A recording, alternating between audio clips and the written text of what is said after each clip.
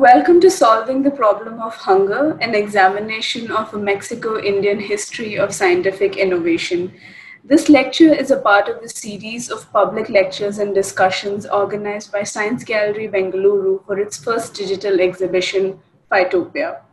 For Phytopia, we hope to bring together engineers, scientists, designers, artists, and biohackers to create an experience where visitors can experiment beyond the kitchen, the lab, and the farm. This program is organized in collaboration with the Bangalore International Center. A warm welcome to today's speaker, Gabriela Soto Lavega. She is a professor of the history of science and Antonio Madero Professor for the Study of Mexico at Harvard University. Her current research interests interrogate knowledge production and circulation between Mexico and India, medical professionals and social movements, and science and development projects in the 20th century. Before we begin, I would like to remind our audience that Gabriela will be present for a question and answer session after this lecture at 7:30 p.m. You may post your questions in the chat box and we will pass them on to her. In the mid-1960s, concerns over population growth and the ability to feed a hungry world dominated global policy. The elimination of hunger via science, specifically agricultural science, was seen as a plausible solution. The global solution came to be known as the Green Revolution, and it was pushed from Mexico, where it originated, across the globe. Gabriela, you've done extensive research about this endeavor, and we are very excited to know what your insights have been. So over to you. Thank you so much. I'm really grateful for this lovely invitation from the Science Gallery Bengaluru. And I'm very excited about Phytopia. And I will begin now. I will share my screen. So I want to draw attention to this particular image. As you will likely hear from often in these proceedings and from other speakers, plants have multiple lives. They feed, they clothe, they nourish, they heal, and give us shelter. Yet they also continue to be the focus of scientific inquiry. Today, I will focus on just one plant, a crop, wheat. There are few crops so often associated with mid-20th century development projects as is wheat. Hybrid seeds in particular, hybrid wheat seeds, were built to increase yields, alleviate poverty, and bring what was so-called modernity to the rural landscape. They held so much promise. Today, I wish to use wheat not as the point of analysis, but rather to use wheat as an entry point to analyze how we use plants to tell stories about the past. In particular, how we use wheat as the narrative of development, of national aspirations for not just one country, but multiple countries. And of course, as a source of scientific innovation. But first, I want to start with this image, which is one of my favorite images. And this is a field located in northern Mexico, but I call it a living library. And it is visible for only a few months out of the year. And what you see here, as far as the eye can see, are specific hybrid types of wheat. And as you'll see the first one here, it's a Green Revolution variety released and grown on millions of hectares in many countries, and it is still grown. Meaning that this is a seed that was developed in the 1960s and has continued to be tweaked. I'm going to return to this image because I want you to look at, from the first sight, it appears to be an image of diversification, of diversity, of crop diversity, honestly, as far as the eye can see. So I want you to keep that image in your mind because I will come back to it. I also want you to keep this mural on your mind. This was a mural that was painted by Diego Rivera. It has a very interesting story. It was initially painted as Man at the Crossroads and initially painted at the Rockefeller Center in New York. But he refused to take out Lenin, whom you can see on the right side, And it was destroyed in 1934 because it could not be at the heart of capitalism, steps from Wall Street in New York, and have this prominent figure of Lenin. He repainted it at the Palace of Fine Arts in Mexico City. Now, this is important for a reason that we will, and has a particular link to India that we will see later on in this talk. So, and finally, this is the third image that I want you to keep as I continue to give this talk. This is an image from the 1950s, and you can find in the Rockefeller Archive Center. And it was taken in the mid-1950s. And as you can see, it's a farm family, a Mexican farm family. And the idea is that it's farmers who will provide the world with plenty, and not just any type of farmers. These are Mexican farmers. So we normally don't think of farmers as those who are providing plenty or surplus. So the story changed significantly along the way.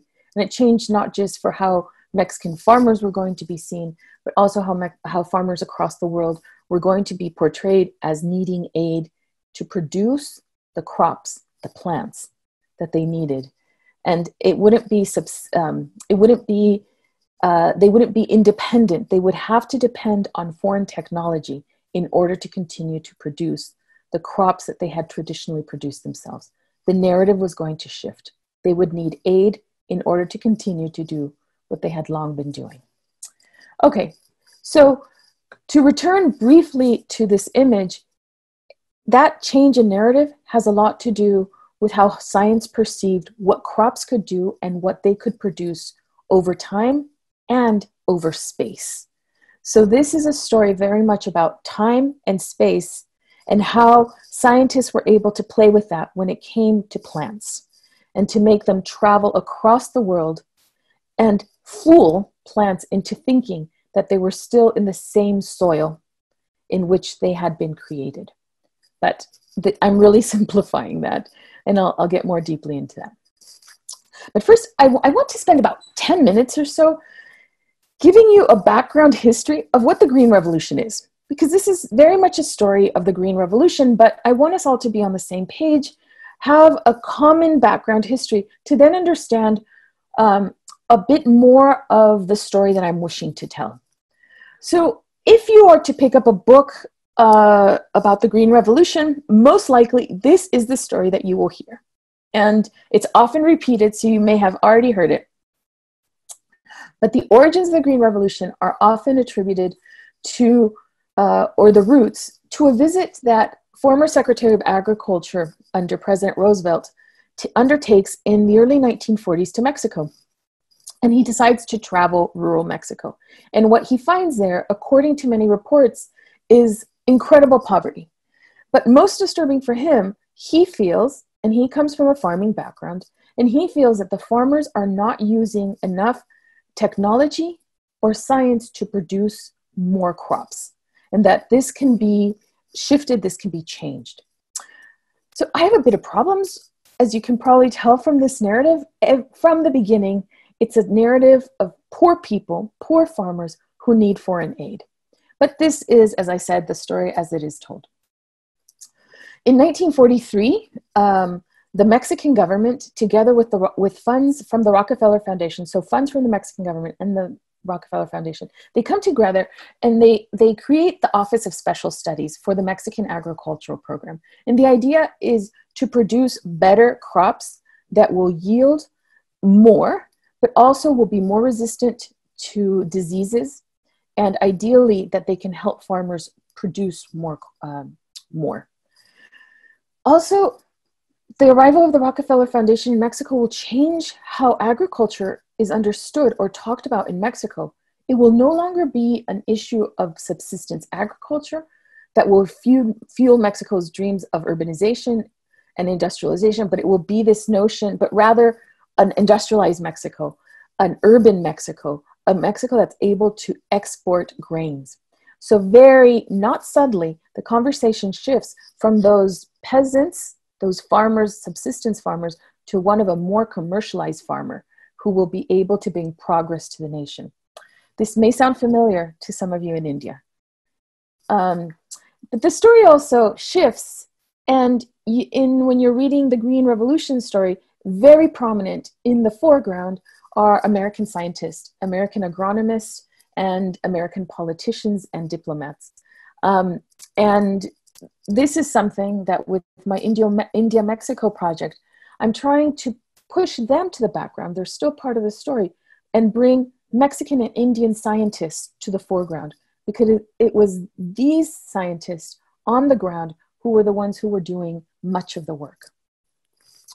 So it was really important for, in this map, the Mexican Agricultural Program, to deal with wheat diseases, because in particular stem rust could affect a field and destroy a farmer's crop completely. But also there was a problem with the type of wheat that existed in the mid-20th century, which was a wheat that could be found across the world, both in Mexico and India. And it was this very tall, very lithe, very elegant wheat. But it was tall enough, and when winds came, it could lodge, meaning fall over. So there was a very clear dilemma. How do you produce a wheat that is resistant to disease, but one that is also short enough to be resistant to lodging? So this was a puzzle. And you needed science, you needed experimentation in order to solve this puzzle. And in Mexico, there was a chain of experimental stations across the country. But there were two experimental stations that become really important for the study of wheat, and in particular, the ability for wheat to travel across the world. So one was near Mexico City in Chapingo, which was close to the National School of Agriculture, and the other one was in the north, bordering the Sonoran Desert. And both of these stations already existed, but with funding from the Rockefeller Foundation, they become very important. Why? Because by the 1940s, the world is divided. It's the Cold War era. And you're going to have a world that, as it says here, communism makes attractive promises to underfed peoples. Democracy must not only promise as much, but must deliver more. Asiatic and other underprivileged people attribute their present plight to the domination of the capitalist colonial system. In this struggle for the minds of men, the side that best helps satisfy man's primary needs for food, clothing, and shelter is likely to win. This is a report, an internal report from the Rockefeller Foundation. And what we see here is that the world is being conceived as capitalism will triumph if it can feed the world. So whichever superpower gets there first, so feeding the world now is really wrapped up into this Cold War narrative. And this is where, again, Mexico's experimental stations will play a really important part. How do you feed the world if you need to produce more? Well, agronomist Norman Borlaug comes up with this idea. And he says, it takes about 8 years, about 8 cycles of wheat for a trait to become part of the seed. What if we use Mexico's extraordinary microclimates? It has jungles, it has deserts, it has tropical forests. What if we use those and literally truck the seeds back and forth from the north, where you have Ciudad Obregón, with its climate that is very similar to the Punjab. Then we can take it to Mexico City, and in particular to Toluca, which in some ways resembles some areas of Tamil Nadu. So we can have these microclimates and work them to our advantage, because we would plant 2 harvests. We would harvest crops of wheat in 1 year. And instead of 8-year wait, we would reduce that to 4. So this shuttle breeding becomes incredibly important. And successful. So successful, in fact, that in a matter of just a few years, the wheats that are being produced in these experimental stations are drawing the attention of not just American politicians, but Mexican politicians and also investors. Here's a picture of Vice President Henry Wallace with Mexico's Minister of Agriculture and a former Mexican president. And what's being shown here is the extraordinary wheat that is being produced in these stations. Do you notice how low it is?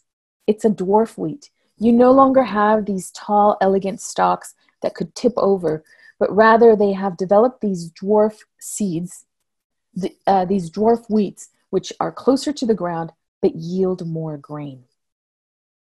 So you can see here the difference. The tall wheats in my left side, and then as you're going down to the different type of high-yielding hybrid wheat seeds. So the idea was to produce a series of varieties that are capable of out-yielding local varieties from Chile to Canada, from Minnesota to the Near East. Really important. Standardization. Create one variety that will basically carpet the world, because these varieties will be able to out-yield local varieties. This is really important, and I'm sure you will hear from other speakers about the loss of many crops and plants and flowers, and that from local regions, which your grandmothers may remember, and which you may see images of, which no longer exist. So here is the process. The beginning of this idea of standardization is good. This is the idea in the mid-20th century. We now see the complications in the 21st century of trying to out-yield local varieties. But here, remember, the push is multifold. Number one, to spread capitalism as opposed to a Soviet-style socialism, and also to feed the world, which is a huge concern. This is an image that was in Life magazine from the Bengal famine. Again, this image that so many of us are accustomed to, where you see the malnourished, starving child. And the idea with these images was to say there are some areas of the world that need aid, that need food aid. Do you see how this narrative is being formed? We can provide the food. And who better to provide food in the mid-20th century than Mexico, which has been producing so much of this hybrid seed? So what you have in the early 1960s, a massive famine is hitting both Pakistan and India. And the predictions are that as many as 17 million people could potentially die if they don't receive food or if they don't receive aid of some kind. So the Rockefeller Foundation, which by that time has been in Mexico for over 20 years and has been experimenting for a while, and the farmers around these experimental stations have produced so much wheat that Mexico is now exporting wheat to the world. So they decide to bring these hybrid seeds and make the largest shipment. I'm just going to go back one image so you can see this is the hull of the ships that are leaving the Mexican ports, and they are headed to what was then called Bombay. And you have these dozens of trucks that are going to these farmers to pick up these seed, to bring these seed and ship them off. And here, I just want to point, they label the burlap sacks that they're going from Mexico, from northern Sonora, and it's called the India Supply Mission. Do you remember that image of the Mexican family that would feed the world? And here they are saying, it's come to fruition. You know, here are Mexican farmers, and they are sending their seed to the world. So the idea of Mexico feeding the world. This is really important, because let me just draw attention to that seed. Nowhere does it say Rockefeller Foundation, nor does it say United States, nor does it say US aid, which is a story that we know. So along the line, the tale gets changed. So the seeds arrive, and Norman Borlaug is instrumental in meeting with Indian scientists and Indian agronomists. And these seeds needed something that was very different. They needed more fertilizer, they needed irrigation, and basically they were going to change the way that India farmed. So within a very short time, this is an article from the Washington Post in 1977. So about 10 years after these seeds have been introduced. And here's what they're saying. It has been an incredible success. right? India used to produce 9.8 million tons of wheat, and 5 years later, it's producing 18 million tons. Pakistan used to produce 4 million, and in those same 5 years, it's producing 7 million tons of wheat. So if you are to look solely at yield, at production, then yes, this is a story of success. What we now know, hindsight, is that this wasn't a story of success. This wasn't a story of feeding the world. But within this sphere of the 1960s, there was this very clear fear of overpopulated world that would not be capable of feeding itself. You had books such as Paul Ehrlich's The Population Bomb, that warned that Malthus had been right, and that people were going to run out of food. And some of you may have seen this 1973 film, Soylent Green. And if you haven't, I'm going to ruin the plot for you, because there is no more food in the world. And the only thing that they can eat, as you can see from the poster, are other humans. So there really is this concern and this fear that overpopulation, the population rise cannot keep up with the production of food. So Paul Ehrlich says the battle to feed, remember he wrote The Population Bomb, and he says the battle to feed all of humanity is over. Basically, it's a lost war. Hundreds of millions would starve to death in the 1970s, he's saying, right? 65 million of them would be Americans, and India, he says, is essentially doomed. I mean, there's no hope. England, he says, will not exist in the year 2000. These are his predictions. And so things look quite dire. So when you suddenly have a plant, a crop that is mass producing, indeed, this looks like a story of success. So successful, in fact, that William Gaud, the USAID director, says these and other developments in the field of agriculture contain the makings of a new revolution. It is not a violent red revolution like that of the Soviets, nor is it a white revolution like that of the Shah of Iran. I call it the Green Revolution. And so you have this idea that it's going to be science coming together with agriculture that is going to bring peace, that is going to bring plenty, and that it is going to feed the world. So, as I said, the Green Revolution was a completely different frame of mind, especially changing how farming, which had been done the same way for millennia, you suddenly had a lot of outputs. And by outputs, I mean irrigation, fertilizers, mechanization, pesticides, and most importantly, hybrid seeds, which needed to be purchased. Farmers could no longer reuse seeds that they had been using for the previous harvest that they would store and use again. And this would create a series of problems. Specifically, so the Rockefeller, when he goes to Mexico in 1967, it's billed as this great story of success. You see there, John D. Rockefeller sitting in front of a map of Mexico.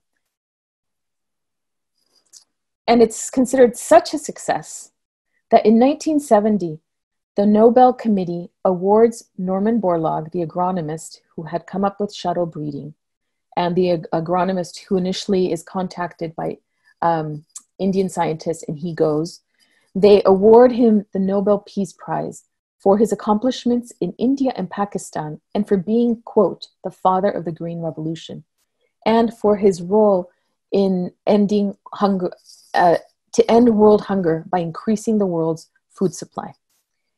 This is a beautiful story, right? And this is the story that we tend to hear.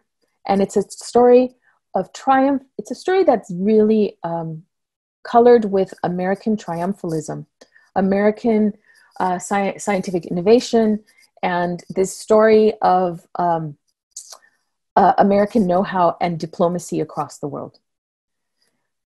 It's become so much a part of that narrative that almost all books, The Man Who Fed the World, feature Norman Borlaug, and it's very much, as I said, a narrative of the United States.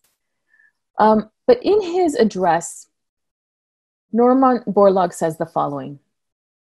It is the unusual breadth of adaptation combined with high genetic yield potential, short straw, a strong responsiveness, and high efficiency in the use of heavy doses of fertilizer, and a broad spectrum of disease resistance that has made the Mexican dwarf varieties the powerful catalyst that they have become in launching the Green Revolution. So the reason I wanted to highlight that is that he's saying the Mexican dwarf varieties. But at some point, the idea that these are Mexican varieties developed in Mexico becomes curiously disassociated from the Mexican scientist who worked on this and Mexico, the country, and become very much a narrative, as I said, of Norman Borlaug. This will become an issue in the 1970s when the United Nations Research Institute for Social Development says, you know, we have farmers in African nations, in East Asia, in South Asia, who are planting these high yield varieties of grain. Shouldn't we look into it to try to understand the social and economic consequences of changing a way of life, farming life? And it's happening so quickly in a generation. So they send out several researchers and they write up these reports. I think there are 14, maybe 18 reports. And the researcher who is sent to Mexico, Cynthia Hewitt de Alcantara, writes this extraordinary analysis. So she's there in the early 1970s and she says, these hybrid seeds are breaking the networks, the social networks. We have farmers that are becoming indebted. We have a way of life that is being pushed aside because of mechanization. And we have a rising class of seed dealers and bankers who are dealing with farmers who are putting them more in debt. We need to step aside and look beyond the crop to see what's happening in rural Mexico. What she was looking or thinking about for Mexico could easily be applied to India. So what you began to see with this embrace of the Green Revolution, immediately within a generation, you began to see environmental problems. Pollution, erosion of the soil, diminishing water sources, because remember, these have to be irrigated, pesticide resistance, you needed stronger and stronger pesticides, and pesticides that would then be causing public health issues for the farmers themselves who were using these pesticides, often much more, and the same for fertilizers, than they needed to use. Social consequences, where you had small plot farmers who were now forced to purchase seeds. They were reliant on agriculture, reliant on industry, and it began to exacerbate regional inequalities. So what you see is that what had been seen in Mexico as happening as early as the 1960s, the seeds themselves weren't traveling alone. What was traveling with the seeds were also the social and political and economic problems associated with them. In India, I'm sure all of you have heard and are familiar with the farmer suicides. And if we trace the origins of these farmer suicides, we can go to these United Nations reports from across the world. Remember, these researchers found across the globe, and they're saying farmers are becoming indebted in order to buy seed. Farmers are becoming indebted in order to purchase fertilizer and pesticides, because now we have created a very capitalistic way of farming, which is hybrid seed dependent. And we have basically destroyed a way of life. But what was of interest to, and to bring it back to the plant, what was of interest to the scientists was they were searching for the true genetic potential of wheat. So that seeds that would be, as you recall, highly responsive to fertilizer and for irrigation. And remember that this is a narrative of success. It's so successful that the agronomist Norman Borlaug wins the Nobel Prize for the Nobel Peace Prize for what he has accomplished. And this is evidence that hunger can be tamed, that hunger can be solved via science. But we all know that Hunger is not a scientific problem. Hunger is a social, political problem. So what you had were scientists who were working on a problem that had been framed incorrectly. So also, remember that Mexico, those farmers in Sonora, in northern Mexico, those farmers become the model that will then be exported as well. But something that I didn't mention, I just said in passing, is that those farmers in northern Mexico were not the poor farmers that Henry Wallace had visited and took pictures with. The farmers of northern Mexico were commercial farmers. They were politically connected, economically stable, socially well-networked. They were not the farmers. So the Green Revolution does not start in rural South Mexico where you had subsistence farmers like the majority of the world. It begins in the north where you have a different type of farmer. But it's that model of farmer and farming that's going to get exported. So again, just a little, so the Office of Special Studies, its acronym in Spanish was OEE, peaked in 1956 where you had 118 scientists. 100 of those scientists working on these seeds were Mexican. And the reason I mention this, to go back to what travels with seeds, the socioeconomic problems will follow the seeds, but not the narrative of who are the scientists that are working with the seed. Because when the seeds arrive to India, the seeds will be known as Borlaug's seed, or they will be known as American Aid or the Rockefeller Foundation. And this becomes apparent when Octavio Paz, whom you may know as the Nobel Prize winner in literature in 1990, but in 1966, when the Mexican seeds arrived, he was ambassador to India from Mexico. So he was the ambassador in Delhi. And he was the Mexican official who would be very aware of these Mexican seeds that are arriving to India. And he very quickly, so here he is with, here's Paz with Nehru, and this is in Delhi in 1962. And Paz in the background, here he is with Indira Gandhi. And so this idea of Mexico and India relations are really being forged. Mexico would be the first country in Latin America to recognize India's independence. And it very early sets out to have one of the first embassies in New Delhi as well, because Mexico sees India as a sister nation. And in part because of their colonial backgrounds, and Mexico says we were under the dominion of the Spanish Empire, and our sisters and brothers in India were under the domain of the British. We were agriculturally based. We had aspirations to urbanize and to industrialize, but also to do that through technology and science. Very important. We have a harsh urban-rural divide. And he said, even physically, our people look the same. This is what Paz is writing about in his memoirs. He writes this book, In Light of India, in which it's this love letter, basically, to India and the years that he spent there. So Paz is there in New Delhi when you begin to have the arrival of these Mexican seeds. And he very quickly notices a problem. And he begins to write in these diplomatic memos. He says, interestingly, Mexico is never mentioned that they're the ones sending the seeds. It's often said that it's Norman Borlaug or thank you, United States. We want to thank the Rockefeller Foundation or the Ford Foundation. And he says, but I know that Mexican scientists are involved in this. Why aren't they talking about the Mexican scientists? And then he says, and also, why aren't they talking about the Indian scientists who are receiving the seeds and who are the ones who are doing the testing here on the ground? It's become a very narrow narrative of development aid.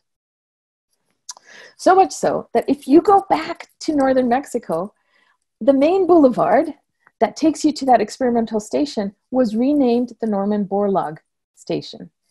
If you're staying in the hotel, which most visitors stay at, there's a Norman Borlaug ballroom. And the research station was renamed after his death, the Norman Borlaug Research Station. And every year there is a farmer's extension that the farmers come and learn, which is the Day of the Farmer. And if you see here, I guess it would be your right-hand corner, the shadow that you see there is that of Norman Borlaug. Deeply beloved, deeply respected, but also it's a very long shadow that really has narrowed this story. And at the entrance to the experimental station are the wheat, the hybrid wheats that were developed there. And at the back of this monument are a third of Norman Borlaug's ashes. He wished to be buried at the experimental station where so much of his work with different crops had taken place. So this idea of exporting, that Mexico feeding the world, really takes on a different role when we talk about the International Maize and Wheat Improvement Center, because it is here where seeds are being exported to the world. And I just put this in, it's not really related to the talk, but I thought people in Phytotopia might be really interested in this particular little factoid. So this is a picture from 2013, and it's Gates and Bill Gates and Carlos Slim, who at the time were the two richest men in the world. At the time, it was Carlos Slim, a Mexican. And it's the inauguration of the biosciences complex at CIMMYT. And the idea was that we are entering a phase where water is going to become a problem for the world, that we will be an overpopulated world and there will not be enough food to feed the world. So we need to come up with new agricultural solutions to feed a hungry world. Does this sound familiar? Because I just told you about this, about the 1940s and 50s, and especially in 1960s. So here we're in 2013, and what they are inaugurating is a biosciences complex, which will be focused on studying not just diseases of plants, but ways of creating better, stronger seeds to deal with the coming drought that we will all be facing in the future. So these seeds, it comes back to developing, and again, science at the center of the solution to feed the world. This is a terrible picture taken by me. Sorry, it's fuzzy, but these are seed packets of these seeds that are being developed that are sent for free to any farmer anywhere in the world that requests them. But also, it's not just about sending seeds, it's also about training scientists. So every year, hundreds and hundreds of wheat scientists come to the two research stations in Mexico to learn how to think about wheat, to basically create a wheat science mentality that is then spread across the world. And they are known as the wheat apostles. At least that's how they were termed in the 1960s for Norman Borlaug. So we've spent a lot of time right now in Mexico. We need to now go across the world. And I'm going to take you specifically to Ludhiana in the Punjab. So if we were to create a line between Ciudad Obregón and the Punjab, do you see this map here? What do you see? You will probably see that Mexico and India line up in more ways than Octavio Paz told us in his book. The commonalities are beyond cultural, and they are beyond, they lie on, in many, many parts of the countries, on the same latitude. And this is important because Sonora, and you can't see where I'm pointing on my screen, but Sonora is within the same degree, within a variation of degrees lies within the Punjab. Now, this is important because what did not travel with the seeds was an idea that had been fermenting in Mexico for many years, that agriculture, and agronomists in particular, had to have a social bent, that you couldn't have a capitalist idea pushing farming. You couldn't have farmers who needed to be buying shovels or seeds or other, that you needed to create a bond with the farmer, and it would be a bond between science, scientist and the farmer. That bond is lost when we begin to have more of a capitalist idea. So you begin to hear less and less of an influence from these Mexican agronomists when the seeds travel. This is especially sad, a sad thing, because some of these agronomists, or at least one in particular, was an Indian. So here is the Yaqui experimental station that I had spoken about. And Mexico had this long tradition of experimentation well before the arrival of the Rockefeller Foundation. And in particular, do you remember the Norman Borlaug experimental station of the North? The experimental station of the South is of great importance, because in the 1920s, an Indian refugee named Pandurang Khankhoje, whom I know you have in Phytopia several images of him, he arrives at the National School of Agriculture. And the reason why I want to focus on him is because if we focus on Mexican agronomists, whom I won't today, but also if you focus on a figure such as Khankhoje, the origins of the Green Revolution are not capitalist. They are instead socialist in nature. And they are influenced in large part by the desire of in particular, one Indian national to throw off the British Raj and to become independent, and to use his knowledge of science, to use his knowledge of plants, and to use his knowledge of society, and especially his deep sympathy toward farmers, to try to create a new society, a new world.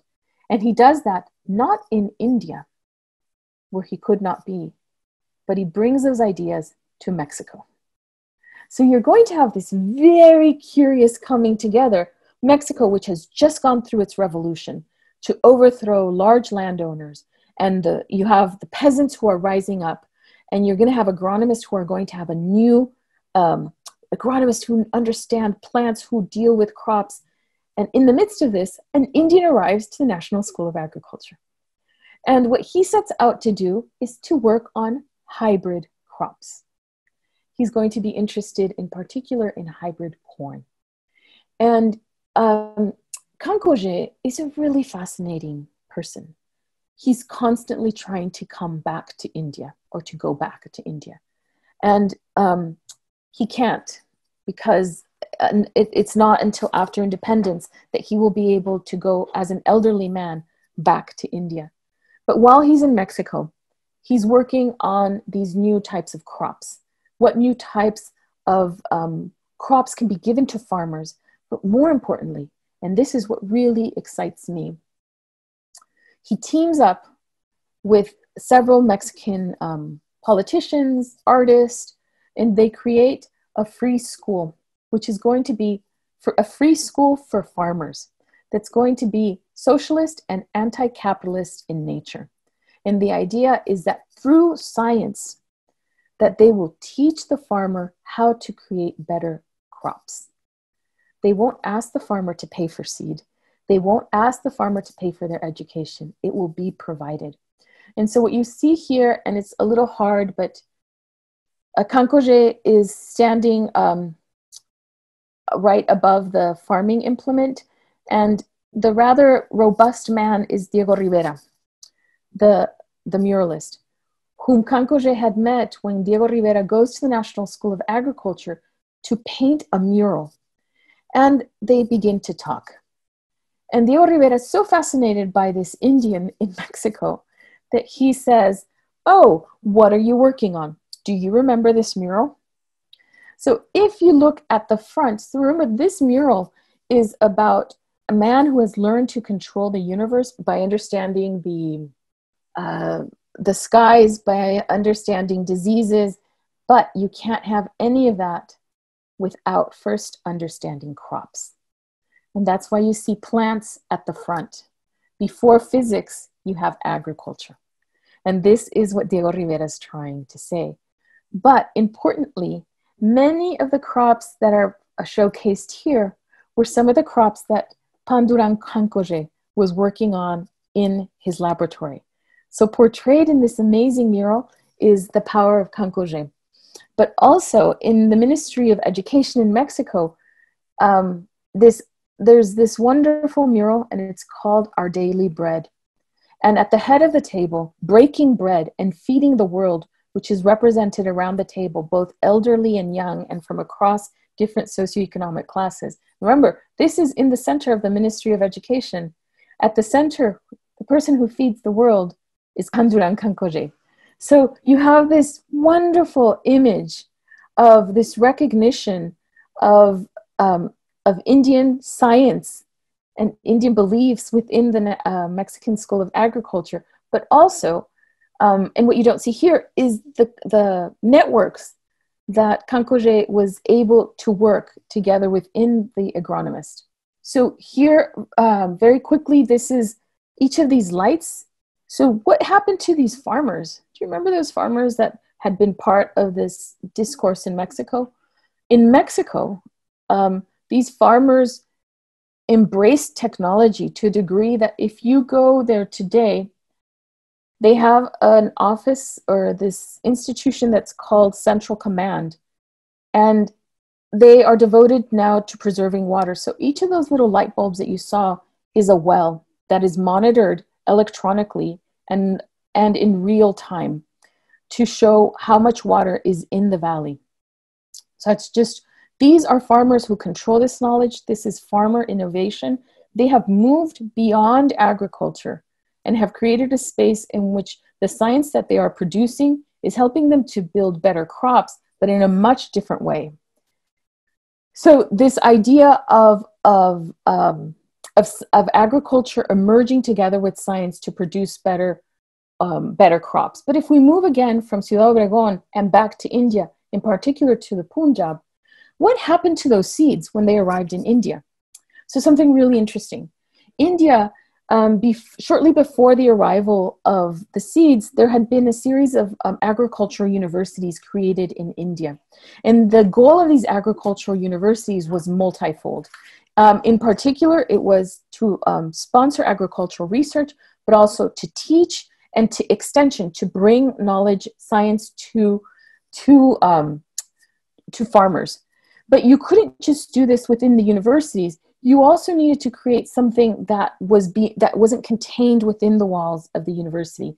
And this is where the KVKs, or the Krishi Vigna Kendras, come into play. So do you remember how in northern Mexico, you have the farmers who have become independent, have created their own science? In many ways, these KVKs, of which today there are more than 600 throughout India, divided into 8 different zones, most of which depend on agricultural universities regionally, but they also depend to the ICAR. And the idea was that agricultural universities would provide the technical services, the demonstrations and technology transfer that was needed to create better farming technologies and knowledge, not just about crops, but also with animals and gardens and a series of other. So in the last few years, I've been visiting a couple of KVKs. This is in the north of India. This is in Jalandhar farm. And the solutions that Indian farmers are coming with are extraordinary. They really are as amazing as the ones that we are seeing in the farming communities in Mexico. And I'll just very briefly, because I know I've gone on much too long, what you see here is a chicken roost, but you also see a pond of water, it appears. And when the chickens, it's a grate at the bottom, so when the chickens defecate, it goes into that water, which is then used to water the nearby crops, thus creating natural fertilizer in the water to already provide, and it becomes this ecosystem that is working together, trying to avoid the purchase of fertilizer, trying to use everything and go back to this sense of a system that worked together. The system in which everything was used and reused and recycled, and that nature itself was creating the system and not the need to be purchasing, which was this idea that was really ingrained in the mid-20th century. So, as I said, what happens if we change the story and we don't think of this arrival of seeds as development aid? What if instead we focus on the local and localized innovation? And I think if we go, for example, in the case of India, to the KVKs, it's there where we begin to see how Indians were able to innovate with the seeds that were coming from Mexico, and they stopped being Mexican seeds. They still had Mexican origins, but they were transformed into Indian seeds because they needed to meet the local needs of Indian soil, of Indian and a different Indian ecosystem. So here's another KVK, and this is in Tamil Nadu. And what you have here is another case of, if we look at the local, if we look at local science and local farmers and local communities beyond this narrative of US innovation, we come up with very interesting solutions. So here on the left-hand corner, that is an Indian farmer who's showing me on his cell phone that he only produces organic crops, organic food, and he was having problems delivering it. So he was able to, the ingenuity is amazing. He says, so I bought a truck and I decided that I was going to cut out the middleman and that I would be the purveyor of my own crops and shuttling them around. And so when I interviewed him, I said, so what was the business plan? He says, I don't need a business plan. I know it was going to work because people are hungry. They need the food. It was going to work. So this notion of importing different ideas and different models, in a way, what the KVKs were trying to do was not rely on imported models of technology and imported knowledge, but rather to create its own knowledge. The KVKs have, of course, they've had a lot of problems having to do with funding, with centralization of knowledge, creating hierarchies of knowledge within farming communities, focusing on some farmers versus others, focusing on some crops over others. So we can't just, again, we can't give a papered over vision. But the idea of the KVK in and of itself, I think, is a really fascinating one because it shows, again, the diversity of microclimates in India, the diversity of knowledges that still thrive in India, the diversity of crops that can be marketed outside of traditional systems, and the innovation that exists among Indian farmers. And all they need is, for example, a truck in this case. And then you can then yield and produce more. It's not the grand scale of a global capitalist world, but it's on a scale that can transform little by little, incrementally, the world by using one crop, one plant. And with that, plants take on a different meaning. They take on the local meaning. And they don't become this narrative of a green revolution, but rather a localized narrative in which the plant has a lot more meaning because it's created by someone for whom the crop needs something completely different. Thank you. Thank you so much, Gabriela. That was a very fascinating lecture. The sort of, I think it's safe to say that a lot of us are unaware of the multiplicity of stories and histories that actually go behind the idea of solving hunger in the world. And thank you for reminding us of the revolutionary roots of the Green Revolution. Thank you so much, Gabriela. I'd just like to remind our audience that our speaker would be available to take your questions at 7:30 p.m. So don't forget to tune in for that conversation. Thank you. Thank you so much.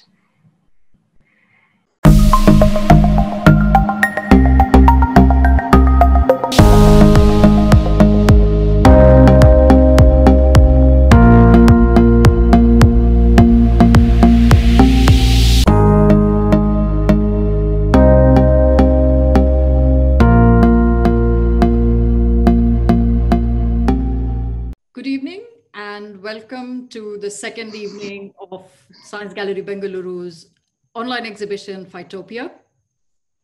Welcome, a special welcome to Gabriela Soto Lavega, a colleague and and a professor at the University of Harvard. Allow me to introduce to you Phytopia. It's our first online and third exhibition since we started programming last October. This time, as we did with Submerge, our earlier exhibition, we are also partnering with the BIC.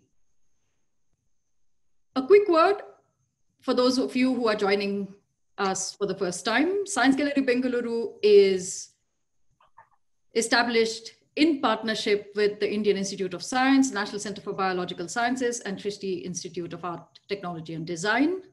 We are a part of an international network of galleries with 7 other galleries across the world. And in India, we are established with funding primarily from the government of Karnataka. We would love for you to complete feedback forms once you have had the opportunity to listen to us and had the opportunity also to see the exhibition. Today, you can post your questions in the question and answer box. I'll take now the opportunity to introduce our speaker today, Gabriela Soto Lavega. She's a professor of history of science and the Antonio Madero Professor for the Study of Mexico at Harvard University. She specializes in modern Latin America. Her first book, Jungle Laboratories, Mexican Peasants, National Projects and the Making of the Pill, won the Robert Merton Best Book Prize in Science, Knowledge and Technology Studies from the American Sociological Association. She's working on a second monograph, which is almost about to come out, on the role of healthcare providers in Mexico. It's her latest book project that excites us all because it seeks to re-narrate the histories of 20th century agricultural development aid from the point of view of India and Mexico, the talk that you just were hearing. Gabriela is at the Institute for Advanced Study in Princeton for this academic year. And so we are happy, very, very happy for her to join us this time and give us, a wonderful peek into her work, which involves India and Mexico, and the intriguing and wonderful figure of Pandurang Khankhoje. So Gabriela, thank you very much for the talk. I will take the opportunity to ask you a couple of questions to begin with, following which we will open the session to our audience and get them to ask you questions as well. So the very first question is, what took you to this study? So what about Khankhoje drew you to it, or what in fact even took you to Khankhoje at all, and when? Thank you so much. First, before I answer, I want to say what a great honor it is for me to be joining you in my morning, your night. And I want to say that with Phytopia and with the Bengaluru Center, I think it's amazing, the innovation from the ground up, and what an amazing opportunity. And I really feel truly enthusiastic and honored to be a part of this. So thank you for the invitation. So to answer your question, what took me to the study, what took me to Khankhoje? So I think it's a two-part question. My initial project began as a question of nutrition. In the early 1940s, there was this debate in Mexico about races and which racial hierarchy was more important or stronger. And one of the studies was to determine if indigenous people, if they were quote unquote backward because of what they ate. It was a question of nutrition. It was a racist ideology couched within these terms of science. So these nutritional studies began, and I thought, oh, this will be my next book project. But then when I began to read, I realized it wasn't so much a question of nutrition, but as a question of what they considered to be the right crop. And the right crop was not corn, Mexico, the land of corn, but it was wheat, which was this European import, which had suddenly, in the mid-20th century, become this notion of advancement. And it was this attempt to try to change nutritional consumption, what people were eating, because they believed that what they ate could make them more advanced. This completely shocked me. So when I began to think more about wheat, then I realized that Mexico is one of the leading exporters of wheat seeds to the world. 70% of the wheats planted in wheat seeds or strains planted around the world today all emerge from one laboratory center in northern Mexico. Again, this was a data that shocked me. And the more I began to look into this, I stumbled across this book. And it was written by Savrita Sani, whose pictures I know she has lent for your exhibit. And she wrote this extraordinary book, I Shall Never Ask for Pardon. And it is the biography of her father, Pandurang Khankhoje. And it begins with his time in India, but then his really, it's almost an odyssey. It's like reading a Greek legend, how he travels across the world and how he ends up in the Americas. First in California as part of the Gadar movement, but then he makes his way to Mexico. And in following Khankhoje is when I realized this isn't a story about Mexico and nutrition. It's a story about the exchange of knowledge between Mexico and India. And that we have been telling the history of the Green Revolution wrong, because we have been focusing on the United States. We have been focusing on American scientists and American agronomists. And while that's pivotal, what was more important were the Indian scientists and the Mexican scientists who were making these seeds their own and in their own societies. Wonderful. I'm fairly certain. I mean, as you're aware, I'm a historian of science myself. I've studied in India and then later, our paths crossed in other places. But I myself encountered Khankhoje much later in life, and so it's actually news to many Indians that at the root of the research that went into what made the Green Revolution possible is the collaboration between Mexican scientists and an Indian scientist who sort of wandered his way into Mexico, becoming incredibly good friends with Frida Kahlo and Diego Rivera, who even painted a mural for him, etc. From your eyes, could you take a couple of moments to tell us a little bit more about Khankhoje and how he looks through your eyes, as a person? Because, there is the story of him in India before he reaches the Americas. And then there's the story of him in Mexico, with a vibrant cultural and political scene. And then, of course, his return to India after that. Yeah. So from a personal point of view, yes, he's an extraordinary individual. When you think of all he had to do to, number one, get to the Americas, it's really extraordinary. There's one passage in particular that I think really summarizes the type of individual he was and the persona that he had. When he was in California, he arrived with very little social network or support. And there were times when there was no money, where he was unable to eat. And he begins to go to the nearby, so Central California, as many of you might know, is one of the breadbaskets of the world. So there are agricultural farms, and it is there where he meets migrant workers, where he himself would go initially, seeking labor, because what are you going to do at this time in the early teens in San Francisco, which had recently been ravaged by the earthquake? I mean, there's all of these different paths that are crossing. And I think he has several qualities which I deeply admire. One, he was a go-getter. This man, no obstacle was going to stop him.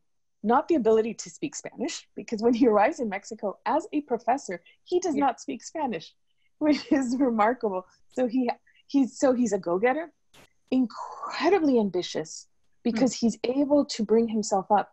But what is one of the through lines throughout is his immense love for the land that he has been forced to leave behind. So he's constantly trying to get back to India. And in the archives, I find these letters which are really emotional, where he's trying to convince Indian authorities, as you may know, to let him come back, especially right after Indian independence.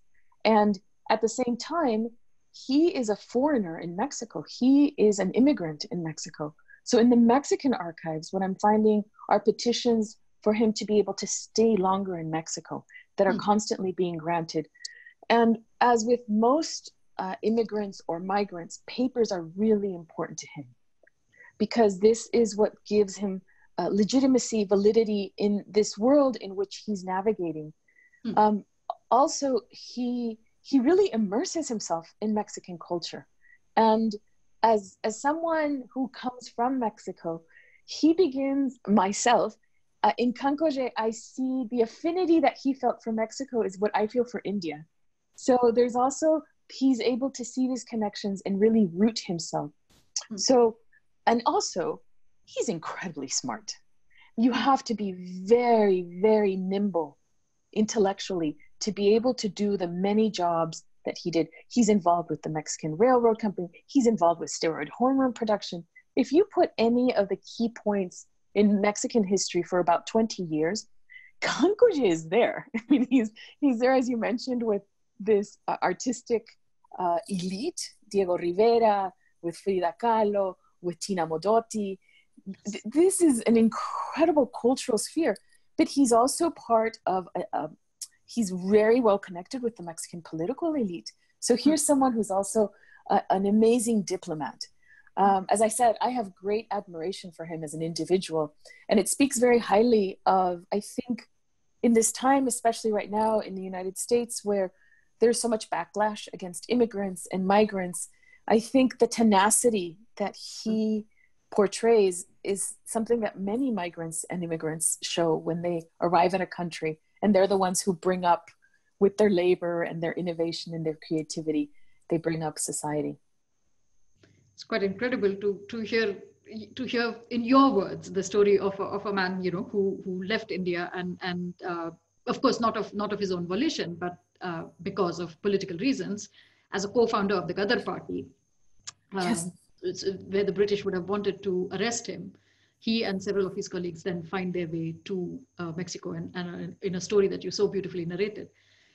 Just a little bit about his time in the United States. Do I remember correctly that he educated himself there, or what did he gain there? So he initially went to Berkeley, to the University of California at Berkeley, and Berkeley had this agricultural program. So he begins his studies there, but then he also goes a bit further north, and he also he gets a degree from the University of Oregon. So he, again, very well connected, and a lot of it had to do with the ability to pay, where he was a student, and again, though there was a significant Indian population in San Francisco, and curiously, there is a very large Punjabi population in California at this time. And just as an aside, there's this wonderful book about Punjabi Mexicans, because those who came, the Punjabi, it was all men who were coming initially to work in the fields, and then they created their own businesses. And when they arrive, they realize that the women who look most like them are Mexicans. So there is this significant Punjabi Mexican population in California. So there is, in California, Indians from various regions. So he's able to make those networks, but still, in terms of education, he's financing this on his own. Which is truly impressive. But also it reminds us of how in the early half of the 20th century, Berkeley was a place for many to take refuge. And in my own work, for example, the physicist Bernard Peters, who escaped from Dachau, from a concentration camp in Germany, found his way also to Berkeley and then studied with Robert Oppenheimer, among other people. But curiously enough, in the 1950s, under the McCarthy era, when he, you know, as sort of a left-leaning Berkeley person who had escaped Dachau for being left-leaning, he of course came under attack, and that's when he found himself in India. And then he lived here for over a decade, and then, you know, finally went to Denmark, where he headed the Danish Atomic Energy Commission, and his family still lives there. So and the circle kind of came ridiculously close when I found myself asking a student called Alexandra Peters in my classroom, oh, you're coming from Denmark, would you know, ha ha ha. And as it turned out, she was his granddaughter, which was sort of Wow. a wonderful moment. But coming back to Berkeley, and that it was a place of refuge for many people for political and other reasons, which would explain why, for example, Khankhoje would find himself in Berkeley Absolutely. among the first places to go to. So coming back to plants, which is what has brought us together this time. Um, so Khankhoje's experiments, I mean, among the beautiful, beautiful image that Modotti takes of his experiments, he's working on corn, right? And incredible sort of, beautiful images, but also incredible work on corn. But would you be able to say a little more about the free agricultural schools that he set up together with Mexican colleagues, and Yeah. what all that stood for, and in a sense how it belongs in the history of farming, the relationship between experiment and farming, right? Like experimental Yeah. stations and farming. Yeah. So I think this is where my interests really came together when we begin to think about, for example, the free schools of agriculture. Yeah. So when Khankhoje arrives in Mexico, Mexico has a very protracted and bloody revolution that lasts from 1910 until 1917. And Khankhoje will arrive a few years later to Mexico. But the country is still in political turmoil. It's still remaking itself after nearly a decade.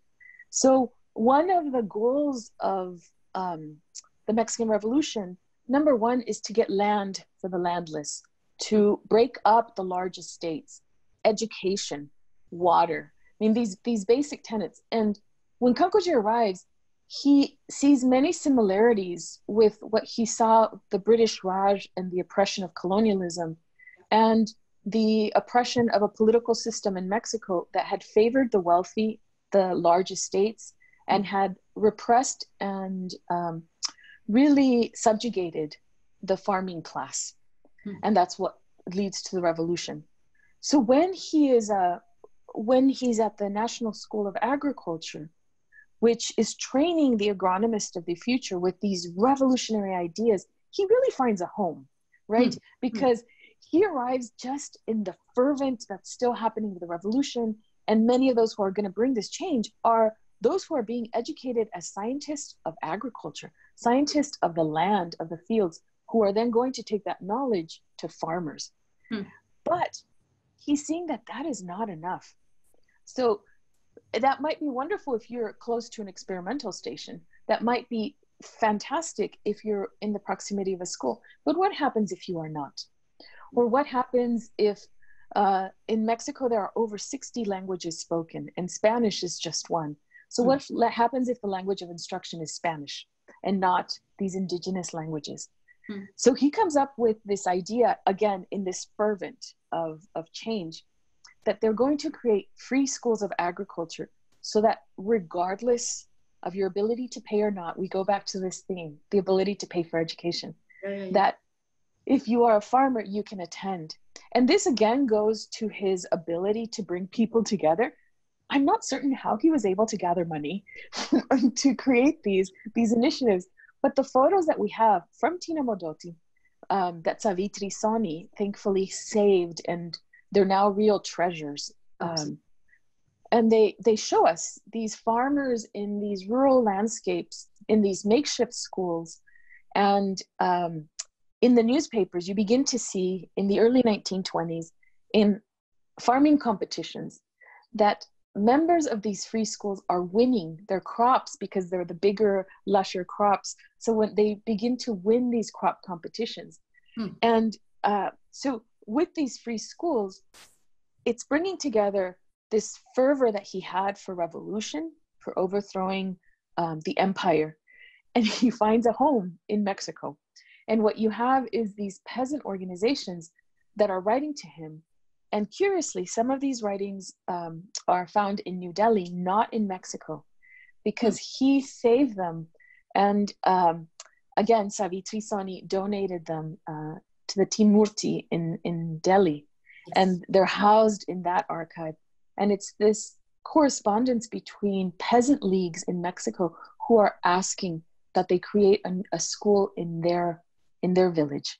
And so you begin to see the impact of these schools that were very modest from the outside, But if there was no school in your proximity and you suddenly have one, and what the teaching goal is about making you independent of middlemen, of creating your own farm space, of creating better crops for your profit and the profit of your community, not for the profit of just capital, and to create this different mindset. And just verify it quickly, and experimental stations were crucial for this. And Khankhoje says every farm, in everyone's backyard is a laboratory. Everything is an experimental station. So to foment this idea of creativity, of everyone can innovate, you don't have to be a scientist. And I love that. I love this idea that all farmers who had been put down for centuries had suddenly, you can be a scientist. You can research. So I think the schools of the free schools of agriculture, unfortunately, did not survive for that long. They were part of this move where so many initiatives were being taken on, but there's also a lot of political movement, and they don't survive the political movement. So this is, I mean, it's again, sort of today's probably the day of bringing things, circularly to kind of round up, to close. Because in India, the emergence of Mohandas Gandhi as a leader of the freedom movement also begins in a protest by indigo farmers, right? And that's the first satyagraha in Champaran, which he goes and leads at the invitation of the farmers because of course, the rise of German aniline dyes, and therefore the decline in indigo trade globally, which leads to lots of extended, so they set up experimental stations, like you said, for bettering the quality of natural indigo. That doesn't go very well, leads to decline in profits because commercially indigo is no longer being sold, and, et cetera, et cetera, et cetera. It's an incredible story on its own, one that, some of our colleagues have, of course, written about. But in light of the Khankhoje story, it also becomes interesting that, in effect, peasant rebellions can work in different ways, right? Or peasant revolt or protest can work in different ways. And that's an inseparable story from the story of crops and therefore plants. So I will move on to allow I could talk to you forever. But I think let's also give the chance to some others to also ask us questions. So there's one question Nityanand wants to ask you, which is that one of the elements of the conventional narrative of the Green Revolution is the PL 480 program. Could you talk about where it fits in this picture that you've just talked about? Yes. Thank you for that question. And it's okay. So the PL 480 program, for those of you who may not be familiar, it was part of this food aid narrative, part of a loan to provide food. So when the Indian community decides that they're not going to go, there's this debate, because for the PL 480, that would create another dependency or another type of financial dependency on the United States for a country that had just become independent. So when, and India is looking for other solutions other than attaining a loan. And it is in part because of this search for other solutions that you have, for example, Brazil offers to send it wheat as well, as long as India can pay for the transport. The problem with the PL 480 is that they would not accept payment in rupees. It had to be changed to dollars, which was a terrible, if you looked at the long run, this was not a good deal in any situation. So it's within and this is where Mexico really understands and asserts itself. Mexico that has long had a tradition of being subjugated by loans, especially when it's attempting to create a financial independence. So it's in this aftermath of these negotiations for the PL 480 that you see this negotiation of the Rockefeller Foundation and the Mexican government that both come together and begin to send the seed to India. So from my perspective, the PL 480 is one of the propellers that launches what would then become the Green Revolution, because it's the attempt to look for other solutions that aren't created by the need for a loan that would then have strapped India in a very difficult situation. But also India as a nation, strategically, geographically, as we know, was coveted by, in this time, the Cold War, by the two powers. So India is really in a really good negotiating position, if we want to call it that, because of its geography, because of where it's located and what it meant for the Soviet Union and what it meant for the United States. And despite that, you know, PL 480, they weren't necessarily the greatest of terms for a country that needed aid at that moment.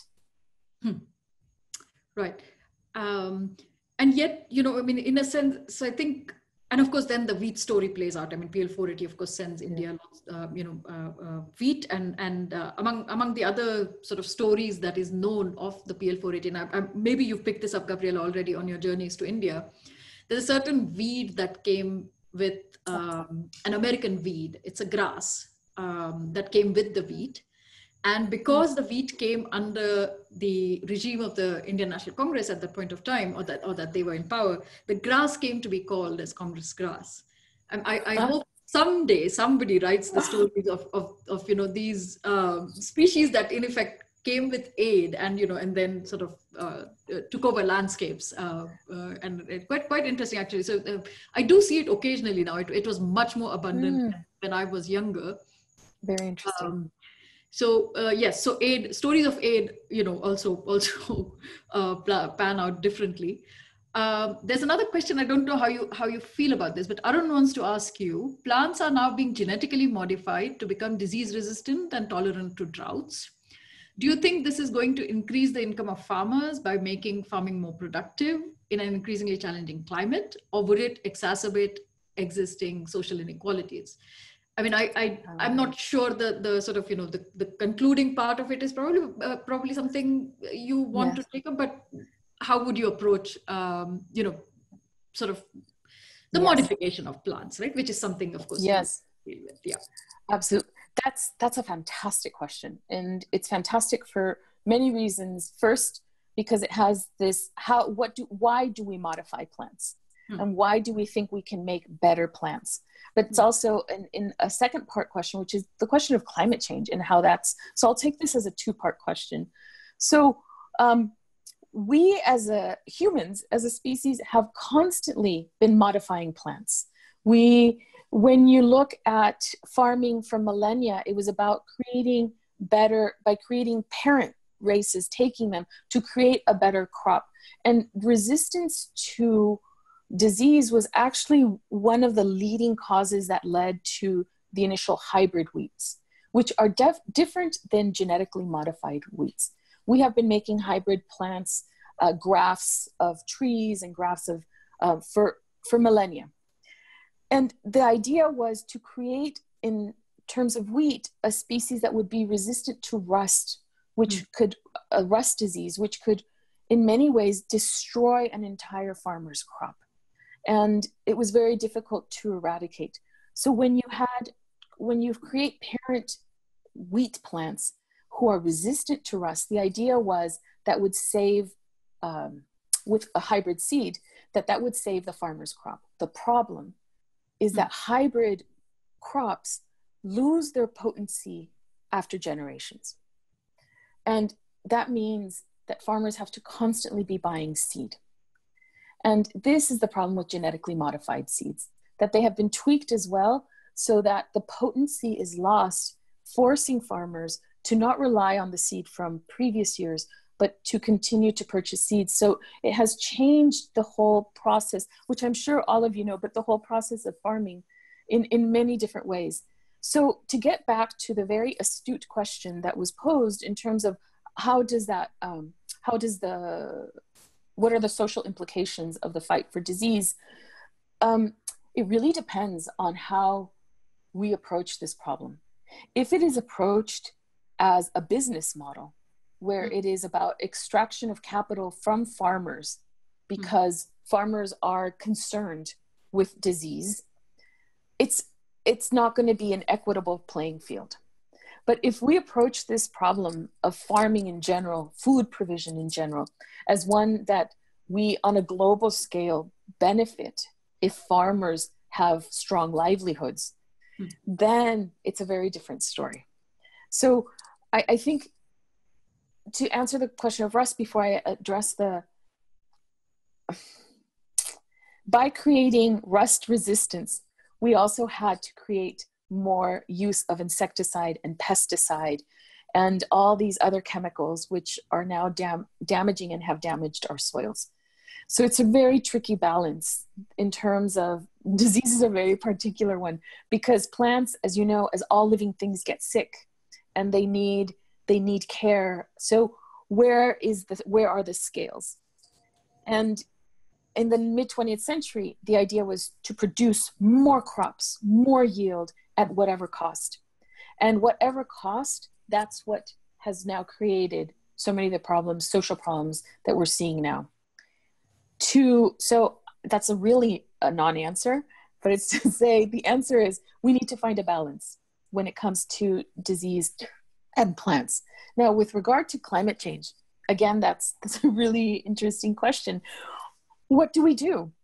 I'm seeing now with the farmers in Sonora, and when I was in Chennai recently with Jhanvi, I was able to go to a KVK near Chennai, and climate change is a concern throughout this for monsoon rains that come too long. In Mexico, droughts that are taking much too long. And so I'm seeing with the farmers in particular in Mexico that borders the Sonoran Desert, the desert is expanding. So they keep asking scientists to produce better, again, that's the word, right? Better seeds that are able to combat the desert heat and the aridity. But they're always a step behind because climate change is now happening so quickly, right? And science takes time. So we're in this vicious cycle where the farmers are in some ways the gatekeepers of what's happening in our food production line, what's happening to our crops, what's happening to our plants. And they're like, science, we need a solution, and we need it fast. But then something else is happening. So as the final sentence to this person's question, I think we need to really, as a global humanity, think about how climate change is affecting farming, because we all need to eat. We all depend on how that's changing the chain of supply. Yeah. In fact, Marisha has a question that follows up on exactly that, where she's asking that it's becoming apparent in India now that extensive wheat and rice cultivation during the Green Revolution has caused has had huge water and climatic costs, right? And soil costs as well. I mean, we have salinity in soil gone up to crazy levels. So she wants to know if this is also the case in Mexico, and is there a solution being thought of for this? That, Marisha, is wonderful. Another wonderful question. So to answer your question, this was known at the beginning. And this is one of the things that has been most shocking about the research that I have been doing, because scientists knew very early on that the scientific solutions were going to have social implications. But again, we need to put ourselves within the context of when the Green Revolution was happening. It's a Cold War scenario. Who's going to win the race? And Jhanvi, as you know, many of these atomic solutions or other scientific solutions, it was about getting there fast, regardless of the cost, or pushing aside the social cost.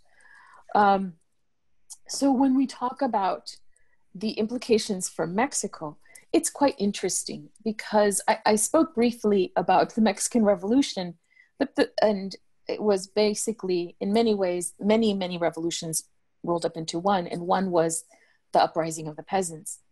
But if you were to look at the condition of these peasants, of these farmers in the 1950s and 60s, they were very similar to what they had been in the 19th century, sadly. So there were still large estates.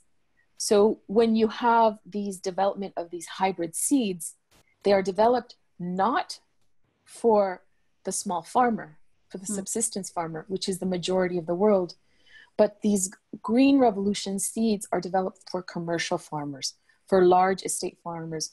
And this gets to your question, Marisha, which deals with irrigation, the capital needed for irrigation, capital needed for all these other inputs, fertilizer, pesticides, etc. So in Mexico, what they're now trying to do, there's now this attempt to what they're calling like green revolution, like these attempts to be more conscious of a more holistic taking in the environment, and interestingly, bringing up to the foreground the question of gender, because the majority of farmers actually in many places are women. And normally when we talk about farming, women issues are not front and center. So Mexico has this current program, it's called Más Agro, which focuses on women and women farmers. And this, of course, changes the framing of how farming is approached. And it's considered to be, and again, this is a gendered idea, but women as caregivers and keepers of the earth, that this is also the keepers, that they will have a better understanding of the world. And I'll just say this last thing. There are attempts, and some have been successful, but not as fast. There's this question of how fast solutions are happening. There's this problem right now in the Sea of Cortez, which is near Sonora. It's been a problem for years. And it's the kelp forests. And they didn't know why the kelp forests would bloom and begin to grow at this, and there was so much that they were asphyxiating the fish in this very rich ecosystem. And it turned out that it was all the runoff from the farming fields of this valley where the Green Revolution begins, because of the use of fertilizers which are high in nitrogen, and all of that was washing into the Sea of Cortez. So Marisha, to get to your question, to answer your question, there are solutions, but there are also age-long problems that are still not being solved, and others that are coming about. So I keep saying it's a balance, but again, it goes back to this balance. Yeah. Which again leads in beautifully into the next question from Siddharth, who wonders if you could speak a little more to the juxtaposition of indigenous localized agroecologies and the universalization of crop varieties that eventually the Green Revolution worked for. But what he's interested in understanding is how, if at all, did this unfold in Khankhoje's time and work? You know, so sort of the in a sense, the lab and the farm, right? Like yes. So I think again, thank you for that really wonderful question. So I think if we were so let's look at Khankhoje, what he was trying to do, and then put it with what happened. I wrote this article called "The Socialist Origins of the Green Revolution" because we tend to think of the Green Revolution as, and it's coming out next month, and we tend to think of the Green Revolution as a capitalist solution.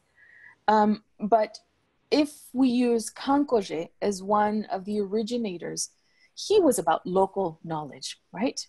He was about bringing, and it was more than 100 free schools of agriculture, which meant that it wasn't one model. It wasn't one model of education for all. It wasn't one model of farming for all. It was about bringing the local needs, local farming needs, but also local cultural understandings of farming.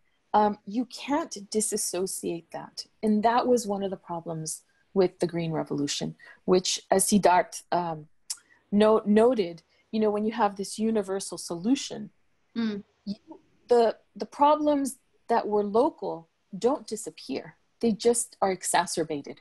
So I think to get this juxtaposition between local and universal, what if we had followed a model like the Mexican agronomist and Khankhoje was a part of, where they were saying, look, we need to take a look at the histories of struggle of these farmers. We can't disassociate land tenure issues and water issues from productivity. Imagine if that had been our narrative instead of let's yield more, let's produce more. Then we would have said, well, here in southern India, we have these problems which are linked to this historical tradition. But in northern India, because it's a different climate, because again, a different tradition, different religion, different understanding, we have a different panorama of how farming should be approached. What if we had done that? We would have a much more inclusive understanding of what farming is and its role within society. But we didn't do that, right? We pushed the solution, which was like, this is going to produce more and be great. And farmers need to adapt to this model, not the model adapting to farmers. Yeah. You have an uncanny knack for anticipating the next questions. I mean, not only in terms of extraction, but also in terms of ideologies. Our next question is from one of our, in fact, Phytopia program speakers, Emilia Terracciano. It's great to have you here, Emilia, whose question is his biography. So Khankhoje's biography seems to suggest that both capitalism and revolutionary communism share a common desire to master nature. I mean, if you look at industrial farms of the Soviet Union, for example, right? And control it for, if not profit, then food sovereignty, right? On either side of the fence. So Khankhoje, after all, Emilia says, was both fascinated by communism and the problem of hunger, as well as seeking to, in a way, profit financially from his own initiatives, although he was less successful in the latter project. So how would you, in a way, how would you answer this? So the question, if I understood it, is Khankhoje's personal, yes, how he's personally seeking. Well, he was also, this is, Emilia, thank you for this really interesting question. So I will try to answer with how I understand he may have been thinking given the context. Khankhoje, when he's in Mexico, but he will already have a family and has to support them. And because of these political turnovers, Khankhoje is constantly losing his position. Because in Mexico, what happens when every 6 years when there's a new president, he changes all his cabinet, but also at all levels. So Khankhoje, as basically a refugee in Mexico, was in a very vulnerable position.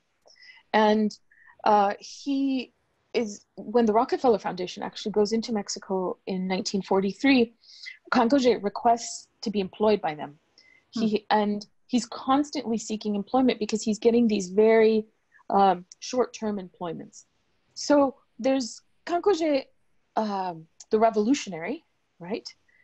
And as all humans, he's a complicated individual because you have this revolutionary zeal, which Emilia, as you rightly point out, is, this endeavor for food sovereignty, for farmer sovereignty, but at the same time, to provide a well-being for the farmers. And how can you marry those? And the idea was that you could, if the idea wasn't that you were doing this for profit. But at the same time, he as an individual needs to be making a living.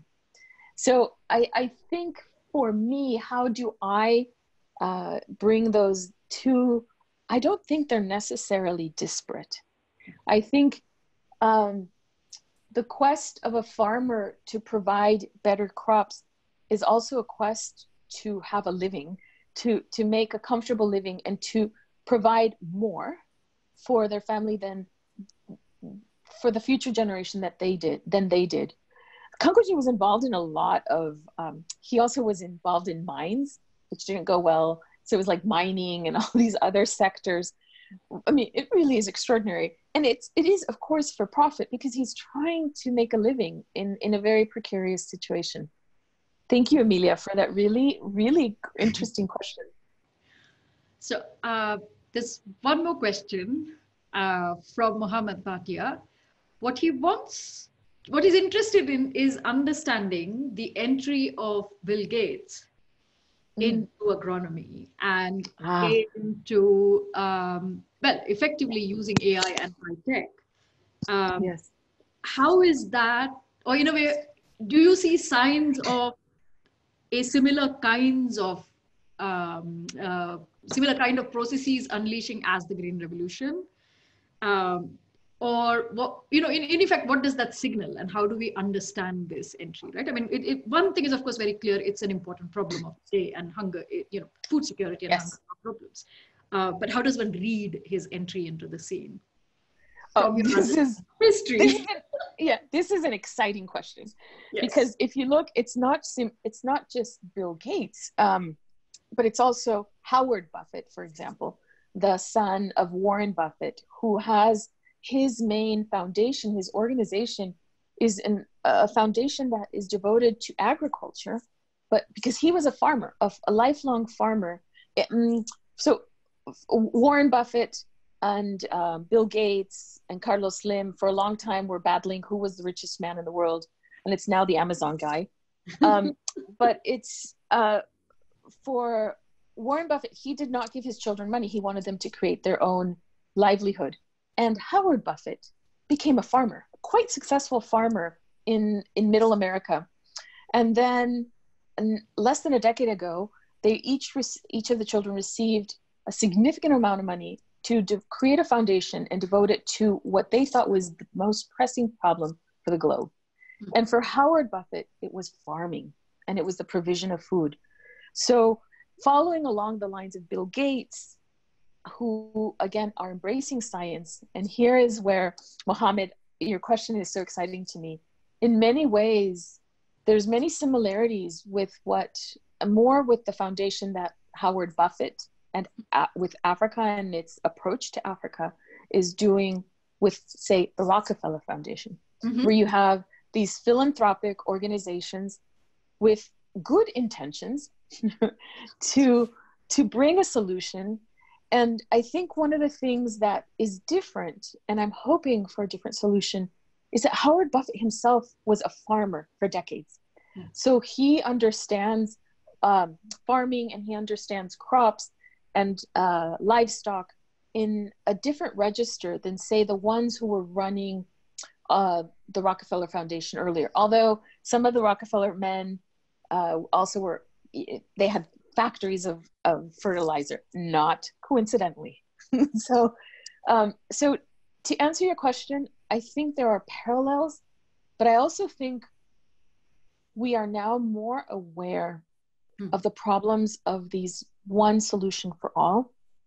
And I don't know how far these social examinations, these socio-historical understandings of society travel up to these ranks. Obama, before he left office, had said that we needed a new green revolution for Africa. And that was set off red alarms. And for those of us, how are you understanding green revolution? How are you understanding it as it was applied in South Asia and East Asia in the mid-20th century, or is this a new conception? So Mohammed, I think there are many parallels between these very wealthy individuals attempting to solve problems, but it's how we approach the solution of these problems. Is it going to be, to get back to one of the previous questions, a localized solution that will have more impact for the better of or a universal solution where people on the ground need to try to fit into this universal solution so that they can get aid, either be it through seeds or mechanized farm implements or whatever it may be. So Mohammed, stay in touch, because I think right now this is going to be one of the crucial questions. Who defines how we solve? And one final thing, it's how we couch the narrative. If it's a problem of hunger, a problem because no one should be hungry in the world. We have enough for everyone. It's hunger, as we all know, is a politically constructed, a socially constructed problem. So how do we frame this problem? Is it going to be a problem of science? Is it going to be a problem of variety? Is it going to be a problem of yield? We've seen what happens when we do that. I mean, this is wonderful. I'd like to ask you one more question, but before I ask that, a comment, on history. Why what some of us do is so incredibly important, because not only the history of the foundations and their involvement in diplomacy, in geopolitics, in shaping agricultural practices the world over, with the Rockefeller Foundation and now with various other foundations that are coming in, but also precisely, as you said, the narratives, right? Like how when you make it a technocratic narrative of more yield, it leads to certain paths. And when you have other narratives, it might open up other paths. So the paths not taken are something that are in the treasure chest that belongs to the historian, because collectively as humanity we have chosen to forget. And it's and that's the reason why, I mean, I would urge you, for example, to maybe write and say something about what are our alternatives, what are the alternative narratives available to us now, given that we've understood historically what has happened, right? And I think I'd love to see something like that come from someone like yourself, who has now deeply understood it across borders too, right? Like, so it's not about food security in a location, but it's actually about how research, people, ideas travel across. So I can't thank you enough for taking the time to be with us this evening, and to our audiences for taking the time to be with us and asking what I think were wonderful questions. I enjoyed bringing them to you, Gabriela, and I trust you might have enjoyed answering them too. Please do leave us your feedback, everybody. I'd like to end the evening by asking you just one question, Gabriela. Can you give us the names of a couple of agronomists who worked with Pandurang Khankhoje? And I'll tell you why. Because it's absolutely delightful to see that, as a person, of Mexican origin, and of course, having traveled and worked the world over, and now sitting, at Harvard and Princeton, well, this particular year in Princeton, you found your way to Khankhoje. I think it would be beautiful if someone working on the agronomy and history of agriculture in India were to find their way to Mexico, or to Ghana, or to somewhere else, right? And I think it would be great to find these stories, to learn, to juxtapose, to contrast. So could you tell us the names of a few of them, and we'll share them with our viewers, so that it hopefully leads to more curiosity about Mexico. Absolutely. So the first one who comes to mind is Edmundo Taboada, and I can send you the writing. But Edmundo Taboada is like, when you think about it, agronomists are fascinating individuals. And Taboada, correct, Tabu, O-A-D-A. And Taboada, yes. Edmundo Taboada is one of the leading geneticists when it comes to plant geneticists in Mexico at this time. But he studies in the United States and travels to the US and Canada. And he comes back and he realizes how important experimental stations are. So he eventually works his way up and becomes director of experimental stations in Mexico. And he himself had a really interesting understanding of the role that land tenure had worked within Mexico. So many of the broken up estates, some of that land becomes experimental stations.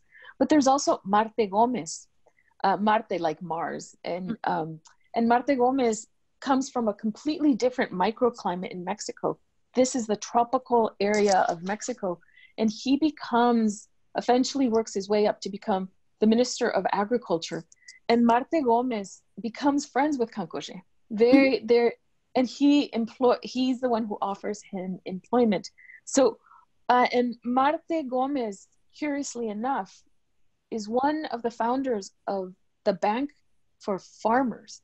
So there's a little bit of complications, which gets back to Emilia's question, because why is one of these proponents for farming suddenly on the board of bankers as an agronomist himself?